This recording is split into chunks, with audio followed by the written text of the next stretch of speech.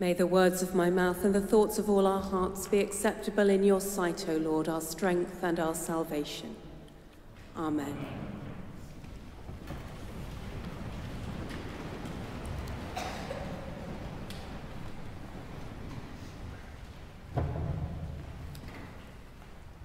I begin with a poem by Christina Rossetti. When Christ went up to heaven, the apostles stayed, gazing at heaven with souls and wills on fire, their hearts on flight along the track he made, winged by desire. Their silence spake, Lord, why not follow thee? Home is not home without thy blessed face. Life is not life.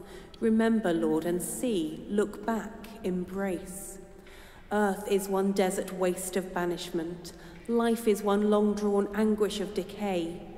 Where thou wert wont to go, we also went. Why not today? Nevertheless, a cloud cut off their gaze. They tarry to build up Jerusalem, watching for him, while through the appointed days he watches them.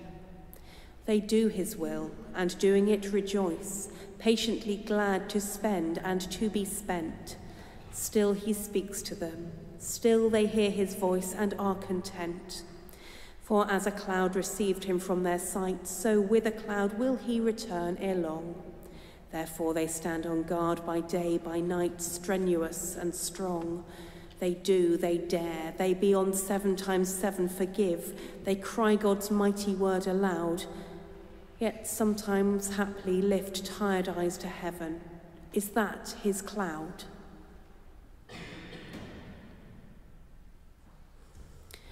"42 days ago, the disciples suffered a shocking, sudden, and traumatic bereavement. Jesus, their friend, their master, their teacher, the one who had called them to follow into something new, had been brutally murdered. He was gone. 40 days ago, the disciples experienced a sudden and shocking joy. Jesus was alive. He was there. He was with them. And for 40 days he stayed with them, unpredictable enough that they couldn't assume it would go back to being the way that it had been, but still the same Jesus, teaching and leading and calling and healing. Healing above all his shocked and traumatized disciples. Over the last 30 years, psychologists have identified a phenomenon called post-traumatic growth. Not always, but sometimes, people who have had deeply traumatic experiences find themselves changed, not broken, or at least not only broken, but also reshaped. It takes time and space, resources and support, all of which I think we see in the 40 days of Easter, when Jesus is with his disciples to guide them from trauma into growth. So the disciples who accompany Jesus to the mountaintop, who stand there looking up into heaven, are different from the disciples who fled rather than accompany Jesus to the cross.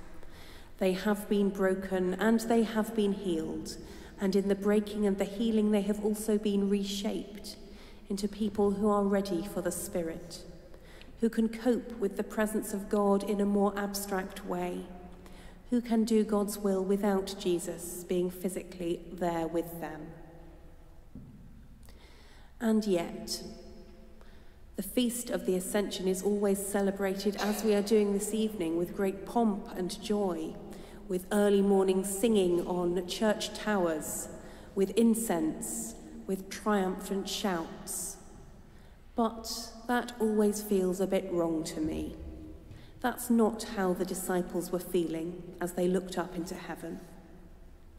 And Rossetti's poem with which we began captures that well.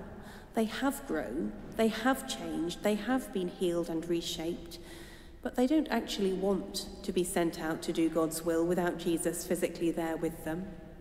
They'd rather it went back to how it had always been.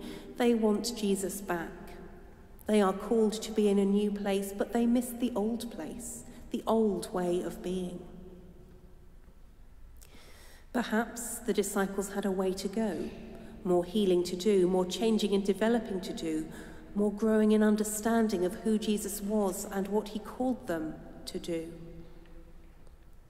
And perhaps, as Rossetti suggests, they do it despite the real loss they are experiencing, and they do it with courage and with strength, and yet with a constant nagging hope that things might go back to the way that they had been.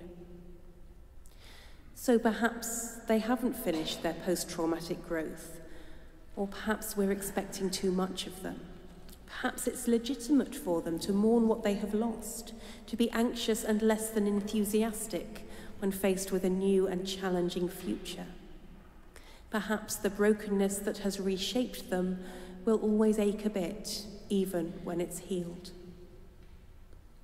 And perhaps if that's true for the disciples, it's true also for us. Perhaps we should not expect too much of ourselves. Perhaps we too are allowed to feel grief and anxiety and brokenness. And perhaps it's by allowing ourselves to feel these and to hold them in tension with Jesus' promises that he will not leave his people comfortless, that we can enter into the growth which reshapes us. In the Ascension, it is true that Jesus takes our humanity to the heart of God. It is true that Jesus promises that he will not leave us comfortless. It is true that Jesus tells his friends to wait for the Holy Spirit. It is true, for all these reasons and many more, that it is a day of celebration and joy and triumph. But it is also true that Jesus leaves his friends behind, plunges them, ready or not, into a new way of being. And we do not have to make the triumph erase the pain.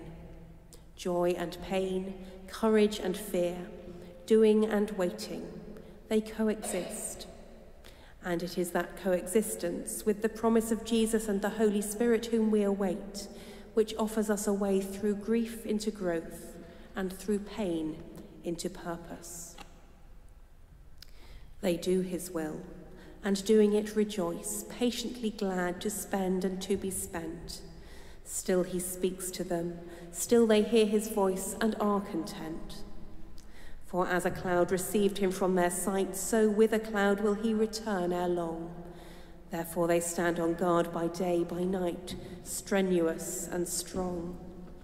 They do, they dare, they beyond 7 times 7 forgive, they cry God's mighty word aloud, yet sometimes haply lift tired eyes to heaven.